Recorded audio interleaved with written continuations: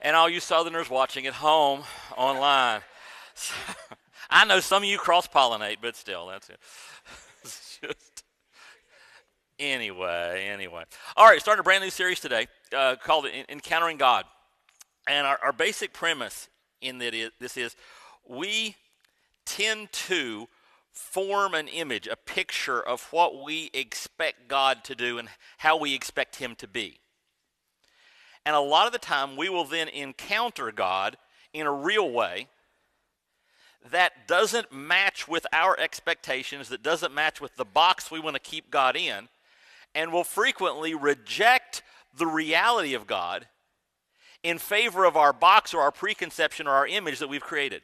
And we're going to be going through a lot of the Gospel of John and a little bit of Luke too, as we go and look at people who literally are encountering God in Jesus Christ. And we'll see how they respond to him, how he treats them, and we'll be learning about how we should be responding when we authentically encounter God. And so when we can actually identify when we're encountering God and when we're not encountering God. So if you want to, turn in your Bibles or turn on your Bible to John chapter 4. You can use the Bible app to get the notes and pull them up. However you electronically or paper-wise want to do that. We're going to be spending our time in John chapter 4 today. Many of you know this story if you've been a church person for a long time. John 4, it's the woman at the well. And we'll be digging into that today. John 4, starting in verse 4. He, that's Jesus, had to go through Samaria on the way. Eventually he came to the Samaritan village of Sychar, near the field that Jacob gave to his son Joseph. A bunch of Old Testament stories here. Jacob's well was there, and Jesus, tired from the long walk, sat wearily beside the well about noontime. Soon a Samaritan woman came to draw water, and Jesus said to her, "Please give me a drink." He was alone at the time because his disciples had gone into the village to buy some food. The woman was surprised, for Jews refused to have anything to do with Samaritans. Now, let me tell you what that means. Anybody here, now some of you may have been there. Some of you, have any of you ever been to Fort Bragg?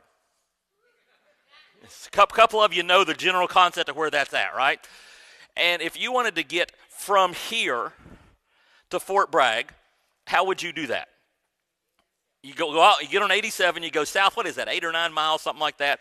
Go right through Spring Lake, and as soon as you get through Spring Lake, there is Fort Bragg. And it's really easy to get there. But I was trying to think, is there another way to get there? Let's say Spring Lake was off limits to you. There was a warrant for your arrest in Spring Lake, so you had to go around Spring Lake. And so, I know, too close to home for a couple of you, but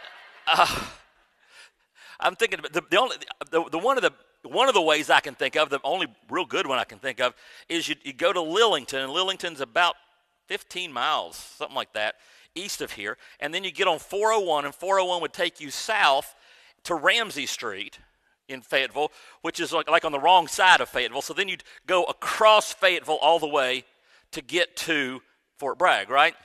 And you would basically never consider doing that. Like I said, unless there's a warrant for your... Okay.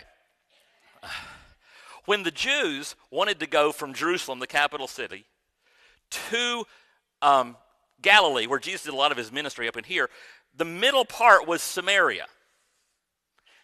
They would, not quite accurately, go to Fort Bragg through Lillington rather than go through their Spring Lake, which is Samaria. Now, remember, they were walking, and they would go to Lillington and head south to get to where they were going rather than go through Samaria, go through Spring Lake. Why? Samaria, this is shocking, was full of Samaritans. And they really, really, really, really didn't like Samaritans. And they would go that far out of their way. So the fact that Jesus cuts through there is a big deal. And so when the woman sees him there, not only did he come into Samaria, he stopped in the middle of Samaria, and now he's talking to A, woman, and B, a woman that, as we'll see in a little bit, probably shouldn't talk to. And he comes all the way into Samaria. And the things I want you to see is real quick. One of the first ones I want you to see is when God wants an encounter with us, when we have an encounter, that Jesus comes to us where we are. Jesus comes to us where we are. Now, we're used to that. We've kind of gotten bored with that. But the reality is, the Bible says that the Word, which is Jesus, became flesh and dwelt among us, and we have seen his glory, glory as of the only Son from the Father, full of grace and truth. Okay? And then, to help you understand how far a trip it was from God to us, Philippians 2:7 says that Jesus emptied himself by assuming the form of a slave, taking on the likeness of men. The gap between God and us is incredible. And we know that God took on human flesh and all the pain and junk and everything else that there was to come to us. Now, we have a bad habit of minimizing that distance. As we, because, well, let's be honest. See, there are different kinds of people, right? And there are the people who are really far from God. And I'm sure for Jesus to get to them, that was a long way. But, then there's us good church people, right? And I don't know about you, but I have learned to eliminate those sins from my life that other people can see. Right? Anybody else on there that you're really, really good? Any sin that others can actually look at and tell that you're doing, I have gotten really good at making sure that those aren't there anymore. And actually some of the ones that you can't see, I've even gotten rid of some of those. And somehow I have the idea that I have made the trip for God to get to me less. That I have shortened the gap between me and God, so that now when God comes to me personally, as a follower of Christ, it's not as big a deal that God came to Steve, because I'm a pretty good guy. Got a lot going for me. Yeah. Bible says things like, in me there's no good thing lives inside of me, that my heart is deceitful above all things and desperately wicked. It says stuff like that, and it's kind of like this. If you say, well, am I closer to God than I used to be? Well, yes, so I guess I have lowered the gap some, but let's talk about how much I've lowered the gap. Let's say I want to go to the moon. Now, if I was going to go to the moon, would I be better off leaving from here at Spout Springs or from Fayetteville? Well, I mean, if I'm accurate in the way that it feels when I'm leaving Spring Lake, it feels like I'm going up the whole way, right? I'd bet I am here in Spout Springs. I am probably, I'm just guessing here, 300, maybe 400 feet higher than Fayetteville. Does that sound about right? About 300-400 feet? I might be exaggerating, but I think that's about right. Which means when it comes to going from the earth to the moon, if I start in Spout Springs, I am 400 feet ahead of the person who starts from Fayetteville. So obviously, I am much closer to the moon here than they are, based on the hundreds of thousands of miles that it is from here. Oh, wait a second. Here to the moon, minus 400 feet.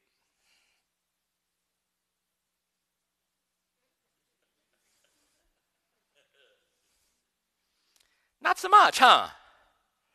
And here we are as people who are fallible, screwed up humans, and we sometimes, as you've been working on it for years, you start thinking, man, I have made some progress, and God doesn't need to reach down as far to reach me now because I'm really good. And the reality is God has to go that much closer. When God reaches to you, he is reaching a long way. When God reaches to where you are, he is making a big jump. Does that make sense? Keep that in mind, because here's what you do. That's what I do. Here. I start, because I'm here, I judge the people who are here. Right? You do that? I'm here. I judge the people that are here because I'm so much. No room for that, is there? All sin falls short of the glory of God. Doesn't matter whether you're in Spout Springs or Fayetteville. It's a long way to the moon, and you have that. So when God comes to us, recognize that's a big deal. But that's not the only thing he does. Let's keep reading. back in John, second part of verse 9. She said to Jesus, "You're a Jew, and I am a Samaritan woman. Why are you asking me for a drink?" Jesus replied, "If you only knew the gift God has for you and who you are speaking to, you would ask me, and I would give you living water." She sighs. "Sir, I don't want to be insolent or anything. You don't have a rope or a bucket. And this well is very deep. Where would you get the living water? And besides, do you think you're greater than our ancestor?" Let's change the subject, she says. "And besides, do you think you're greater than our ancestor Jacob, who gave us this well? How can you offer better water than he and his sons and his animals enjoyed?" So Jesus twists things around again. Jesus replied, "Anyone who drinks this water will soon become thirsty again, but those who drink the water I will give will never be thirsty again. It becomes a fresh, bubbling spring within them, giving them eternal life." And she misses the eternal life part and comes back with, "Please, sir," the woman said, "give me this water, then I'll never be thirsty again. And I won't have to come here to get water, because it's a pain to get water. You got to walk a long way in the heat, and you got to carry the heavy stuff back, and I don't want to do that anymore, so give me the water." And she totally missed what he was talking about. So he decides to be very nice and polite with her. Jesus decides to make sure that she likes him, so he says something that will make her feel good about herself. And she says, "Go and get your husband," Jesus said. Husband? Did you say, "Go get my husband"? Yes. I don't have a husband, the woman replied. Jesus said, "You're right, you don't have a husband, for you've had 5 husbands. And you aren't even married to the man you're living with now. You certainly spoke the truth." And they're talking about your backhand compliment. "Sir," the woman said, "you must be a prophet." So now let's change the subject. "So tell me," because I don't want to talk about the fact that I've had all this sin in my life. "So tell me, why is it that you Jews insist that Jerusalem is the only place of worship, while we Samaritans claim it's here on Mount Gerizim, where our ancestors worshipped? What about my religion versus your religion?" Jesus replied, "Believe me, dear woman, the time is coming when it will no longer matter whether you worship the Father on this mountain or in Jerusalem. You Samaritans know very little about the one you worship, while we Jews know all about him, for salvation comes through the Jews. But the time is coming, indeed it's here now, when true worshipers will worship the Father in spirit and in truth. The Father is looking for those who will worship him that way. For God is spirit, so those who worship him must worship in spirit and in truth." The woman said, "I know Messiah is coming," the one who's called Christ. "When he comes, he'll explain everything to us." Then Jesus told her, "Okay, I am the Messiah." Now, I want you to see that. We said that Jesus comes to us where we are. I want you to notice with this woman, Jesus comes to us as we are. Do you ever wonder, some of you know this, why she came at noon to draw water? You ever think about that for a second? Because you ever seen a picture of the Middle East? You ever been to the Middle East? I've never been to the Middle East, but from the pictures, if I'm doing anything that involves, I don't know, working outside, do you know what I'm not going to try to do it? Noon. All right, if it's a one-time task, I will take my time, schedule my day so that gets done first thing in the morning or last thing at night. Right? I am not going to go. You ever carried water?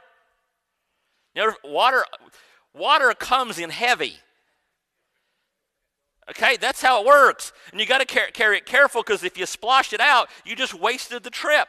So I'm not doing. Why is she doing this at noon?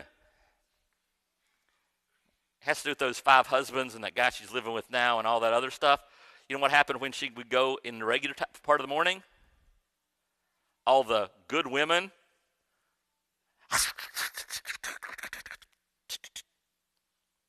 She didn't like the shame. Now here's the thing. Jews wouldn't associate with good Samaritans, and good Samaritans wouldn't associate with her. And Jesus came to her as she was. And the word we're looking for here is she was a sinner. One of the most powerful verses in the Bible, when you stop and think about it, is Romans 5:8. It says, "God demonstrated his own love for us in this: while we were still sinners, Christ died for us." Now, let's remind ourselves, what is a sin? Oh, sin is you do something bad. Not exactly. Sin is anything we do that violates God's nature, anything that would be offensive to God. One time I told a story, and I used the illustration, the concept that if somebody were to come to your house and clip their toenails in your living room, you would find that offensive, right? Well, sin is any time we clip our toenails in God's living room. When we do anything that he would find offensive, that's what a sin is. Sin is doing things that are snubbing our nose at God and saying, God, I don't need your standards. I don't need your regulations. I'm ignoring you. Neener, neener, neener. I'm going to do what I want. And the Bible says that while we're doing that, while we're snubbing our nose at God, while we're intentionally doing things that offend him and violate his nature, that's when Jesus died for us.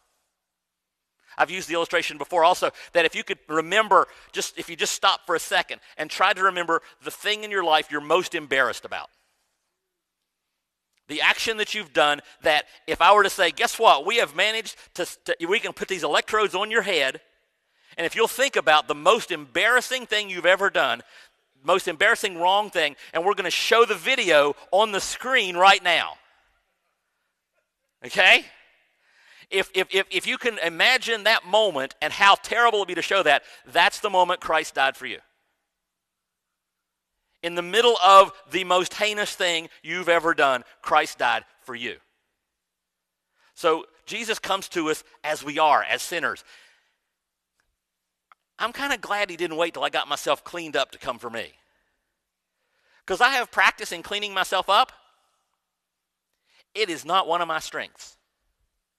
I am not really good at fixing myself. I'm not very good at turning over new leaves. When I turn over a new leaf, I just find another leaf underneath it that's just as bad. So I'm glad he comes to me as I am. But here's the other thing too. Not only was she a sinner he was coming to her as she were as a sinner, he came to her not only while she was still a sinner, he came to her while she was still clueless. Did you notice she didn't get anything he said? He'd talk about living water and she'd think about a creek. He'd talk about Messiah and she'd think about a mountain. He'd talk about worship and she'd be talking about a building. Can I tell you something? It's important. When Jesus comes to us as we are, he always points us to himself. Right? Can I tell you what that means?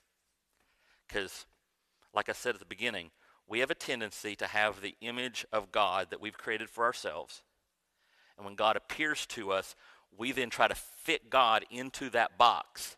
And if he doesn't fit, what we do is we reject the real revelation of God in favor of our box. Let me give you a couple things that we'll do sometimes when we're trying to substitute for God. The first one, which she brings up, is some sort of an empty religion. Because what we want is some sort of rituals or ceremonies. Because encountering God, as she shows you, can be very uncomfortable. And when she comes to that, we'll say, okay, well then, I'll start going to church. And I think that's a good thing. I do that every week myself. Even if it's snowing, I'll come to church. Even if it's snowing, I'll come to church. Just saying. But here's the thing. The goal isn't to come to church. Church can be a means to a goal. Matter of fact, it is a means to a goal, but it can never be the goal. Any ritual, anything you do that's just an action that doesn't lead you closer to God is just a ritual. Now, somebody said, well, Steve, I'm glad I go to a church and we don't have any rituals. I like to go to a church with no. We have rituals. They're just different. They're just newer rituals. I mean, you know how, if you've been there very long, you know how a church service is going to go, don't you? Some of you guys depend on it. Because you know when the sermon's going to start, and that's when you show up. Right? I mean, I come to both services, and I get over here just in time for the greeting time, basically. And there are people I beat here. Okay? And so you know how there's rituals. We sing these kind of songs. We have this thing in the middle where Barry gets up and gives a vision statement, vision testimony thing, and we have an offering, and then I speak, and then we'll do a blue bag thing at the end. And we got rituals. They're just different. And the rituals can be a way to get you to God, but the rituals themselves are never valuable. And we tend to substitute, when we come up on something and we get confronted with God, we tend to want to go for the ritual. Or, let's get meaner. Or we come to it for the warm fuzzy. And we're looking at something that is really just empty spirituality. Matter of fact, there are people I know and can fall into this myself. I judge everything based on whether or not I leave with a warm fuzzy. How was church today? I felt so good. How was your quiet time today? How was your personal worship? How'd it go when you're reading the Bible and praying on your own day? Oh, God just blessed me. I just felt so warm and fuzzy. You know what I found? While encountering God often brings me joy, it very rarely brings me warm fuzzies. You know what encountering God usually brings to me? When I'm reading the Bible and God really speaks to me out of Scriptures, one of two things happens, or both. One, I get convicted, or two, I get confused. Notice that's what happened to this woman. She spent the whole thing confused. She's encountering God, and everything is going over her head. When I was in college, my last year undergraduate, there were 4 of us that rented an apartment together, and I consider myself a humorous person. I can make people laugh. I was in an apartment with 4 people, and 2 of them were funnier than me. And I don't give that up easy. Okay, no, I don't. 2 were funnier than me, and there was me, and there was our other roommate, Terry, who never got a single joke any of us told. He spent an entire year going, whew, whew, whew. Everything went over. Matter of fact, he's bald now from all the jokes that just went just barely over his head. Because he missed everything. And you'll notice this woman, when she was talking to Jesus, she missed everything he said. He talks about water. She thinks he's talking about real water. He's talking about spiritual water. She's talking about, notice, she missed it all. Jesus is trying, he's bringing it down to her level, and she's still missing it. You know what I found? There's 2 things I look for, like I said, when I'm reading the Bible, for God to speak to me. Well, number 1 is, does it convict me? Does it make me feel guilty about something where my life doesn't match up with what God wants? And the second thing I look for is, does it confuse me? When I'm reading through the Bible and I read a verse or read a word even, and I go, that's weird. Why is that there? God is usually speaking through this point of my confusion. And he's wanting me to dig in there. Anytime I'm reading the Bible, I get confused. I consider a big X on a treasure map. Wonder what that means. I guess I should figure it out. And I start praying and I start digging. And let me just put this to you. A number of the sermons I preach in a given year come out of my journals. And an awful lot of them come from when I'm reading the Bible by myself and I get confused. And when I dig in and figure out the confusion and start reconciling my life with God, that's where some really cool messages come from. Okay? See, a lot of us have this thing. We've substituted an empty religious ritual, or we've substituted warm fuzzies for God. But the encounter with God rarely looks like that. Can I tell you something? Can I be really honest with you? There are plenty of people out there who have found this wonderful crystal thing they bought on the internet that has an amazing spiritual resonance, and when they hold it, they feel warm and fuzzy, and they're nowhere near God.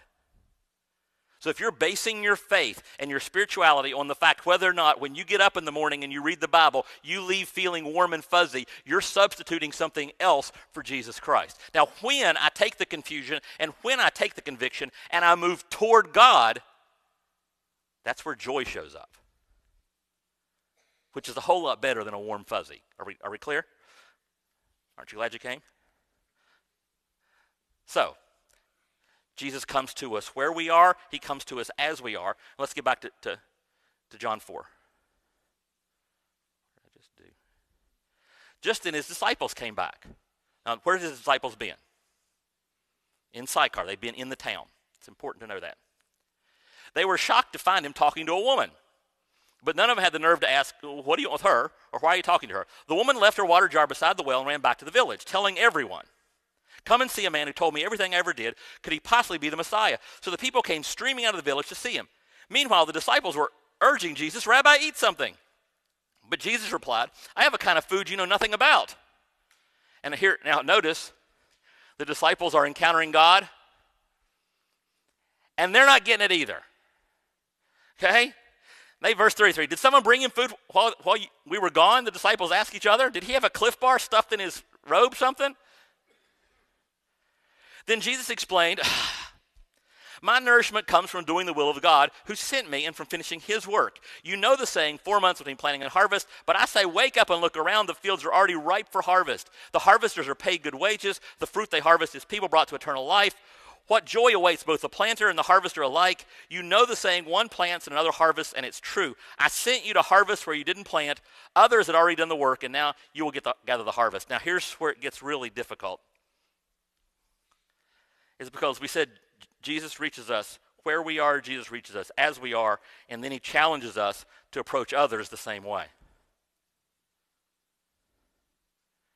See, Jesus is pushing us past our selfish faith to active involvement in people's lives. And, well, I haven't been that mean this morning, so let me take it up a notch. One of my favorite things, and by favorite I mean things that I hate most about Christianity and Christians, is when somebody comes to me and tells me this, or sends word to me this, and says, Steve, I just need more, I need to be fed more. I need more meat in the teaching.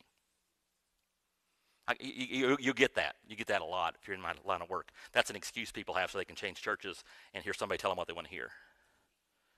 Because here's what Jesus said. Did you notice what Jesus said when they came to him and said something about nutrition? He said his first words were, my nourishment comes from doing the will of God who sent me and from finishing his work. In other words, my food, my nutrition, my meat, as the King James puts it there, comes from doing God's will. My meat comes from obedience.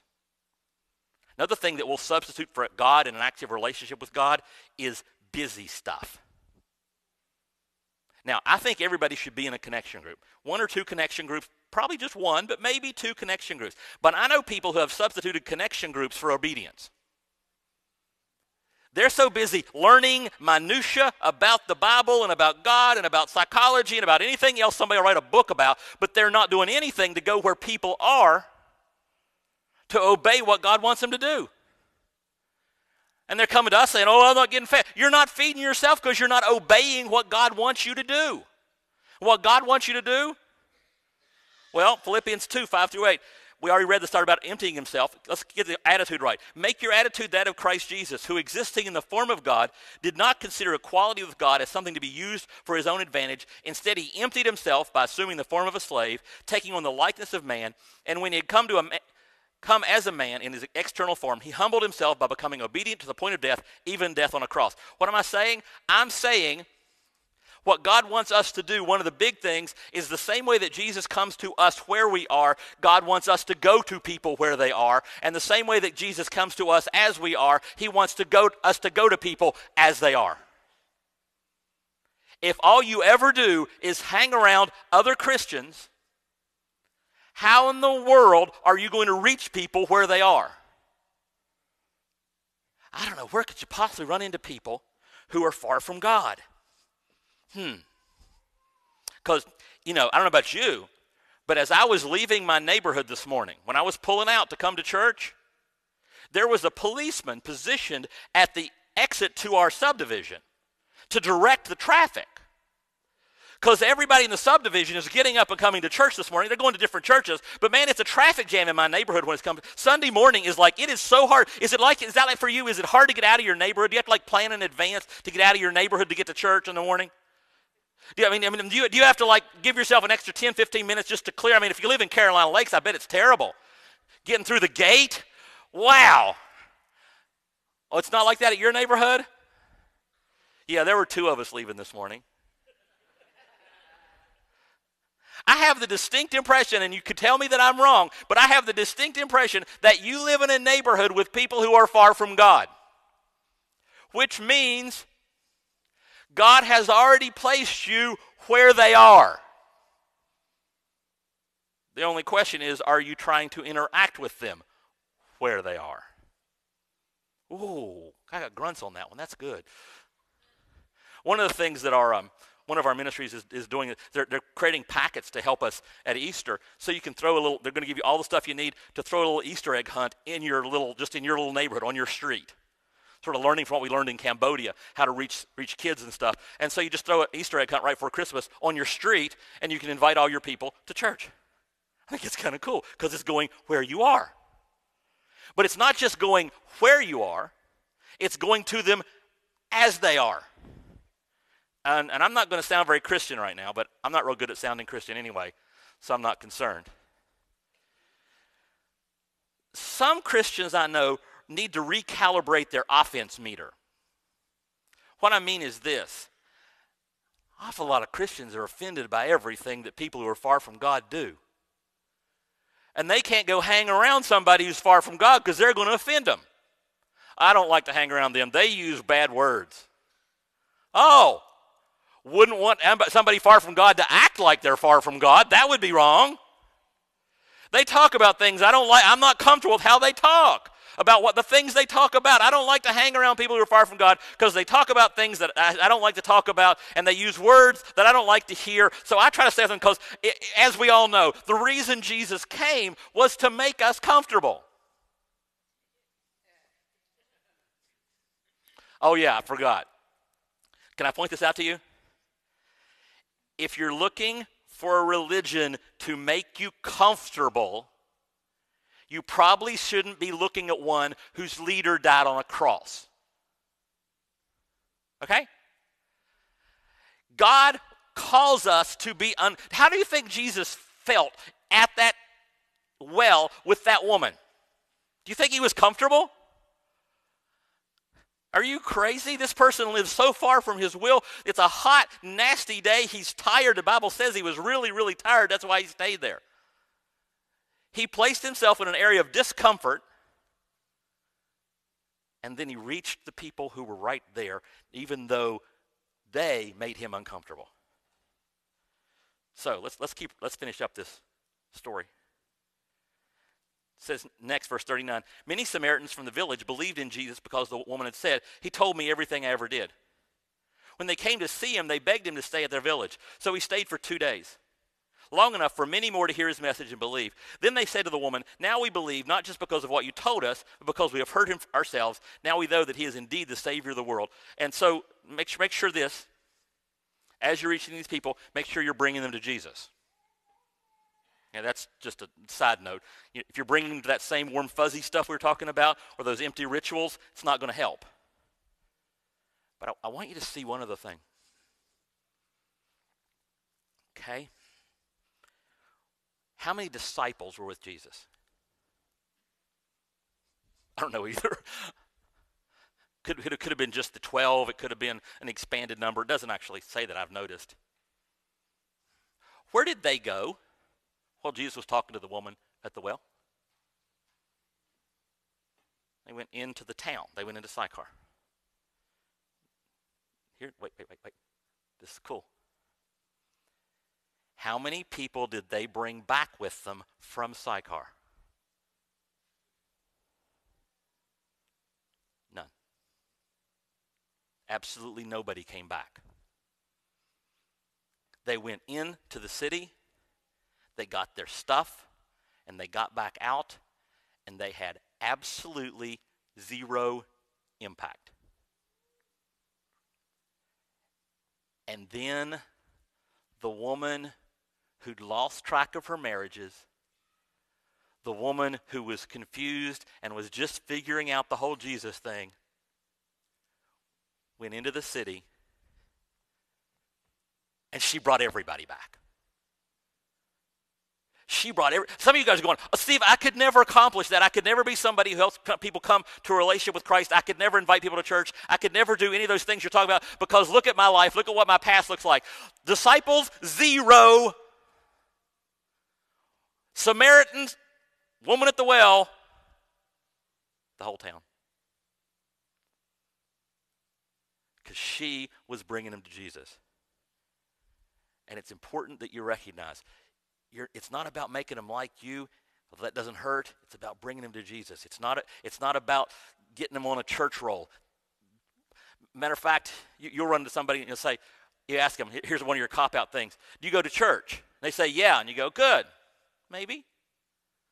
You can come to this church and not be a Christian. Matter of fact, we kind of think we always want to have people who aren't Christians here at this church. It's one of our goals. You can go to any church and not be a Christian. Are you pointing them to Jesus? Jesus is real clear about this. When he was talking to the woman, in verses 25 and 26, the woman said, I know Messiah is coming, the one who is called Christ. When he comes, he'll explain everything to us. Then Jesus said to her, I am the Messiah. Now, we don't get the impact of what he just said. Because he just slapped her in the face with truth in a way that we don't get. Because the first two words were what? I am the Messiah. Now, here's, so you can feel like you learned something deep. The Greek for I am there is ego eimi. Okay, ego eimi. Ego is the word for I. It's a very strong word. Eimi means am. In Greek, though, you don't need the word ego. You can just say eimi and it means I am. If you put the word ego, if you put the strong I, that is an incredibly strong statement. I am. Now, how strong? Well, you may have heard of a guy named Moses. And there's this dude named Moses, and he's a shepherd in the wilderness, and God wants to call him to go back to Egypt to bring all the people out. You saw the movie, right? Or the cartoon. The cartoon was really good, too. And God gets this bush that's burning and doesn't ever burn up, and so Moses comes over to the bush, and God says, I want you to go back to Egypt. And Moses says, I can't. And God slaps him around a little bit. And finally Moses says, okay, let's say I go. Who will I say sent me? What's your name, God? And God says, I am. That's where we get the word Yahweh or Jehovah. I am. That's a direct, just I am. So, well, yeah, but people say I am all the time. You really think when Jesus said I am, anybody would think, well, he uses that word, that phrase at least one other time. And there's a time in the Gospels when he's talking about Abraham and Isaac and Jacob and all kinds of stuff. He's talking to the Pharisees, and he says, before Abraham was, I am. Ego eimi. You know what the Pharisees do when he says that? They pick up rocks to stone him to death because it was blasphemy. He just claimed to be Yahweh. He just claimed to be Jehovah. He claimed to be God. And the Pharisees understood it, grabbed rocks, and went to stone him to death. He talks to this woman, and he says, I am Yahweh. I am God. I am the Messiah. I am. Now, there's no compromising that. There's no partializing that. There's no saying, okay, well, if you just come to church, that's good enough. No, we are called to come to Jesus, and we are called to bring others to Jesus. Does that make sense?